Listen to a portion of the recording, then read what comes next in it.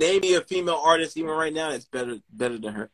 Well, I'll be strictly honest. I mean, there are plenty of female artists better than Nicki Minaj. But to your point about what she everything, like what she okay, I'm not talking about lyrical ability. Right. I'm talking about encompasses everything. That's how you got to define this shit. We can't just say, yo, this person raps better, they better, but what, sold 10,000 copies? How are they better? That I don't really look at how many records sold and such. I mean, it's the body of work. Yes, it's more everything. Influence. What are you doing with your career, even on a business tip? Like the same way with Jay-Z. There's like, I feel it's crazy that people could sit here and say, oh, Jay-Z's trash. He's just that. Tell me other rap artists who have had their own streaming service that got artist money. Tell me any artist you know that had their own agency besides, I know Master P did it.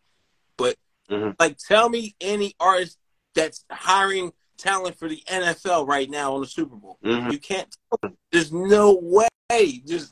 And people sit here and say Jay-Z ain't top 5 or he's trash. Doesn't make sense.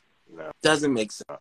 It's like Jay-Z right now is like almost invincible. And to your point about Nicki Minaj, again, like, I'll say this.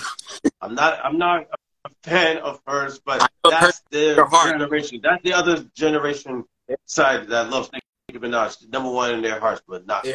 That's it. Hurts your heart. I know that.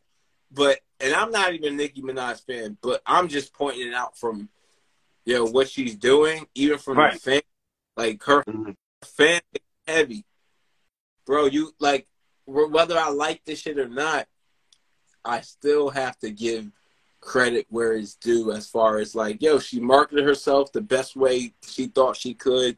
Again, I might not be into that, women busting it open, ass all out, and all that other stuff. That's not, to me, anything special.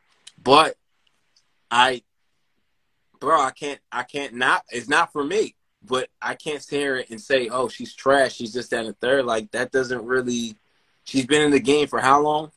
Even before that, 2006, 2007 with the Come Up DVD. Like, she's been doing this shit for mad long.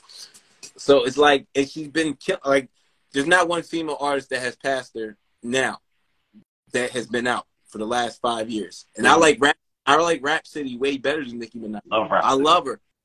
But let's be real. Can Rhapsody go sell out in Germany? I don't know. I don't think so. I don't think so. I feel she's dope as shit. I feel she's a better MC than Nicki Minaj, but she's not a better artist. That's crazy as hell to say that. Oh, that is crazy. From what you say, not a better artist?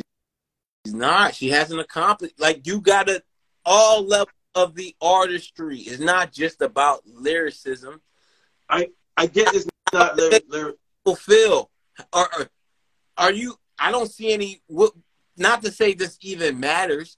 I don't see any Rhapsody fan club. I don't see any girls calling themselves the City or whatever. You get what I'm saying? All right. That goes. There are some.